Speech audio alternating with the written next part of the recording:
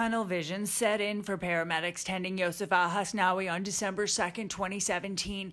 They firmly believed he only had a superficial pellet gun injury, and that bias started the moment they got the call. The male patient was shot with a BB gun. He's got superficial wounds to the abdominal area.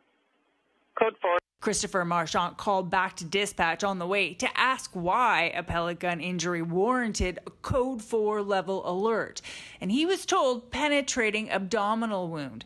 Dr. Pat Crosscarry, testifying today, was not surprised at Marchant's confusion. The content was incongruous. It didn't really fit, Crosscarry said. Crosscarry believes most medical errors are due to unconscious bias, like the tunnel vision that afflicted the paramedics, Marchant and Steve Snively, seen here at an early court date. You'll agree with me that in this case, mistakes were made by the paramedics, prosecutor Linda Shin suggested. I'm reluctant to call them mistakes, Crosscarry said. We know the decision that was made was wrong because we know what Yosif died from.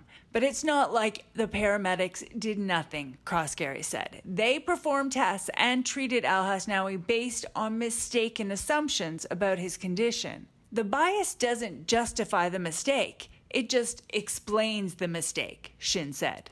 The testimony is now complete and the trial will resume on March 10th for closing arguments. Lisa Hepfner, CHCH News.